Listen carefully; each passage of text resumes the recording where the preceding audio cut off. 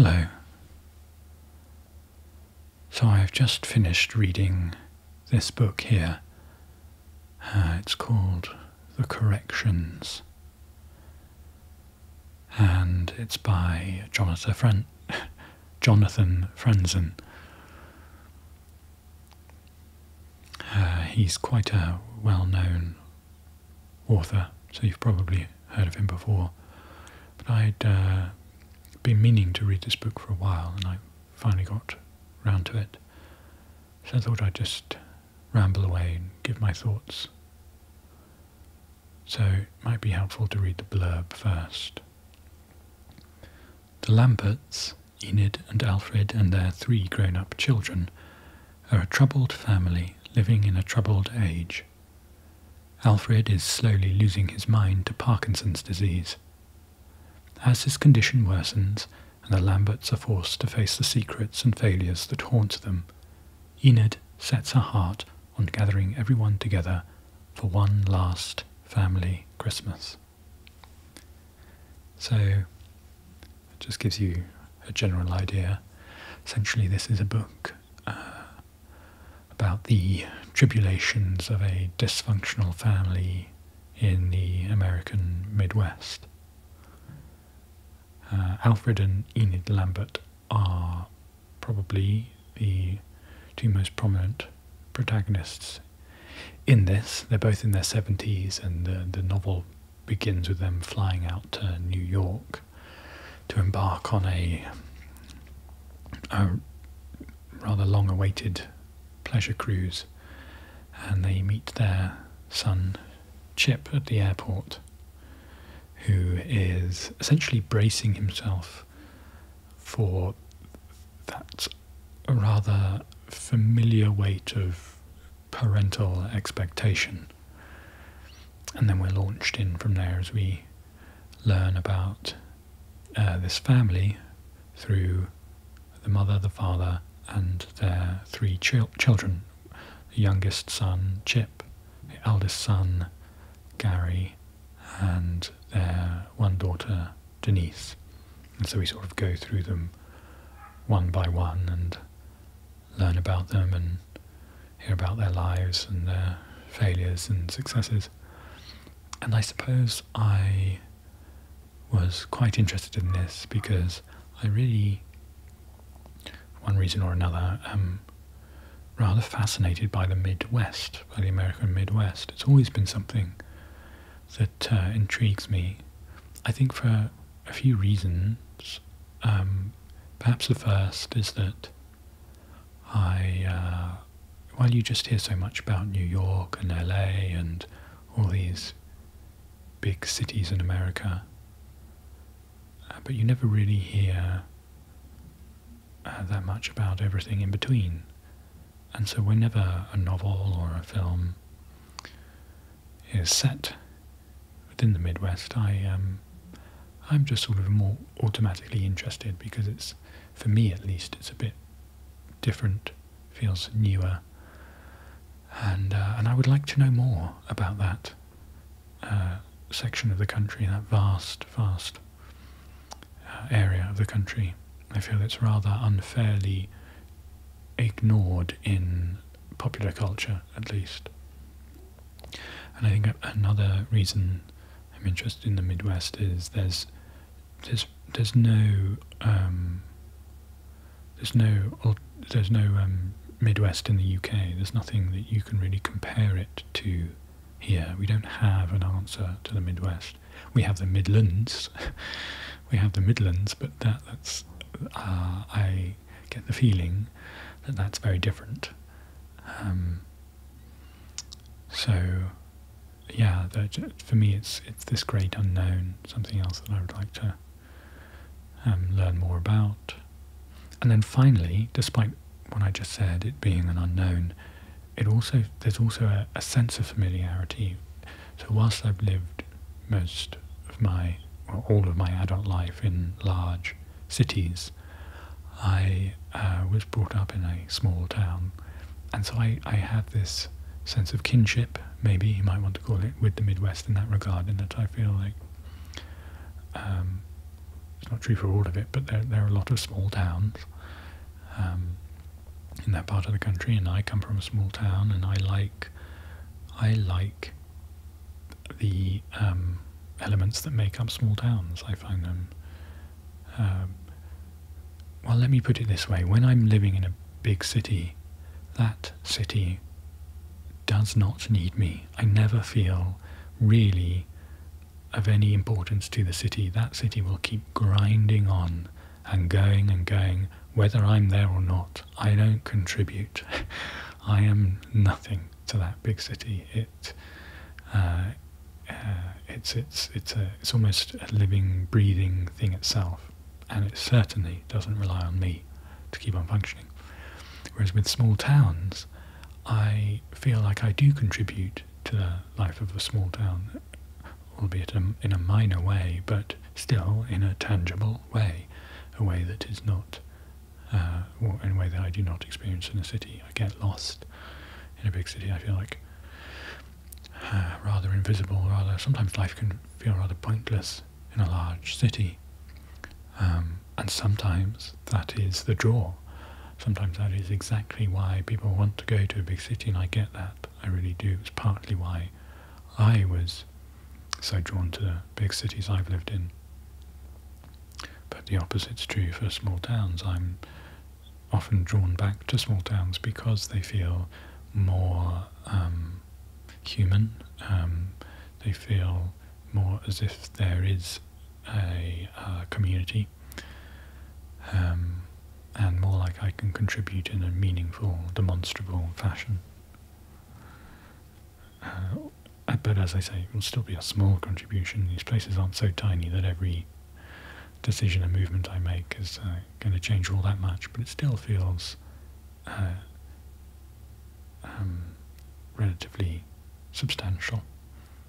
Anyway, these are some reasons why I think I'm so drawn to Midwest. There are also other mysterious reasons I have yet to unearth, I'm sure. There are some questions for which we have no answers, and one of those questions is, why do I like the Midwest so much? Not entirely sure. But I am charmed by it. There are downsides to small towns, though, of course. Generally they're less diverse. Just by definition, they're going to be, aren't they? They're smaller. There's not going to be as much diversity in a smaller area, so that's not always good. They can sometimes.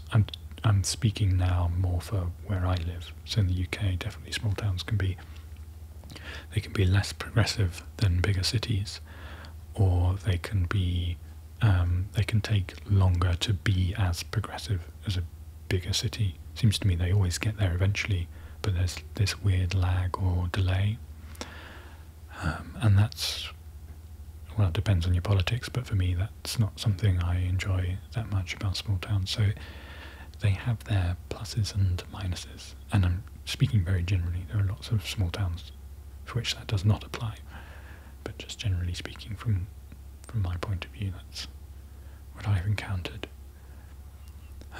Anyway, back to the book. The title of the book, The Corrections, is quite interesting. I think it refers quite literally to the financial corrections that were made at the end of the .com bubble. So when the .com bubble burst, the markets crashed and a lot of people lost a lot of money. And that's what happens in this book. Towards the end, that's made quite clear, but you can sort of feel it leading up to that throughout the book. But the title also refers to it's sort of a metaphor. It's a metaphor for the various corrections we all make in all our lives as we live them. We make mistakes, the things we should have done, could have done, would have done.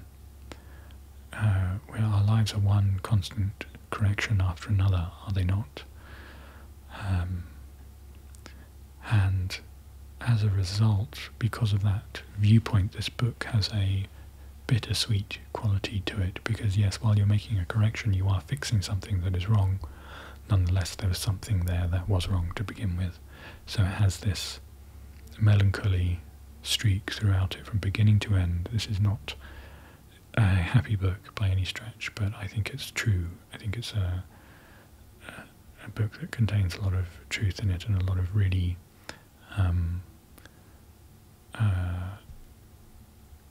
impressive moments of insight, I suppose, is how to describe it.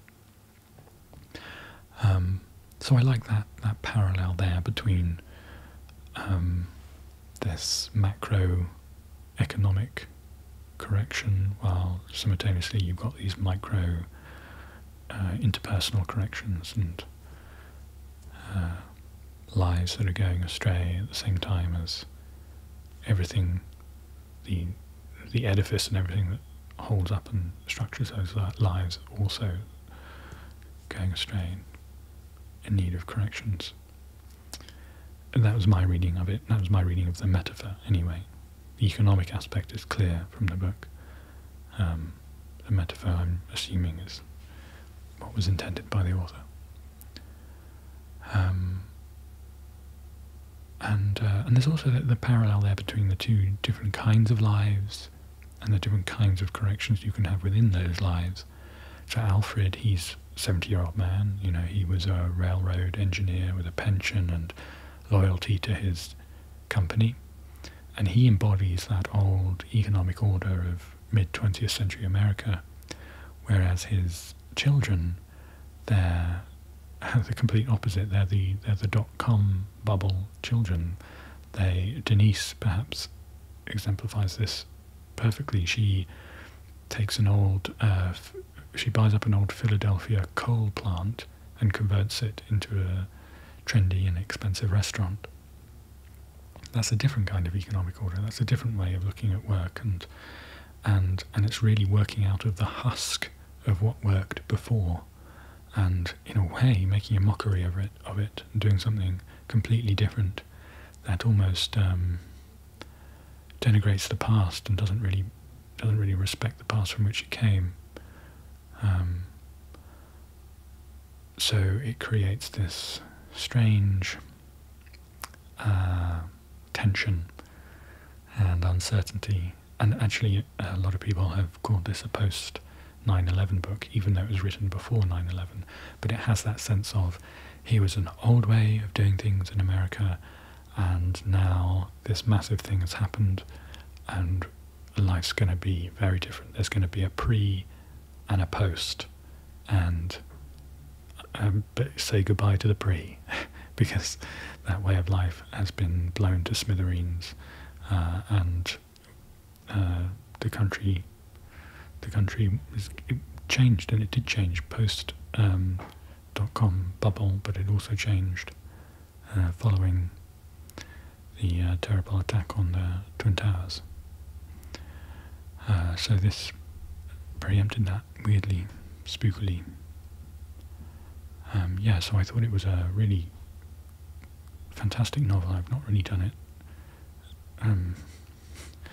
Not really done a very good job of selling it. I suppose I made it sound quite miserable, but I think it's an important novel. I do understand why it won the National Book Award. That's what I think it. I do think it. Well, that was a pretty major book award in America. I get it. It does make sense.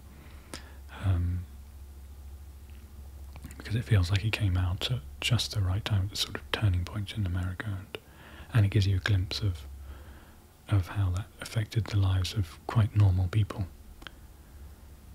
Anyway, I'll stop rambling, and maybe I'll do a few more of these books of these reviews of books in the future, as I get through quite a lot, and it's quite nice just to get my thoughts out there while I'm relaxing you at the same time. But for now, thank you for watching. Do give me an up thumb if you like this, and do subscribe if you'd like to see more. And I'll catch you in the next one. Thank you very much.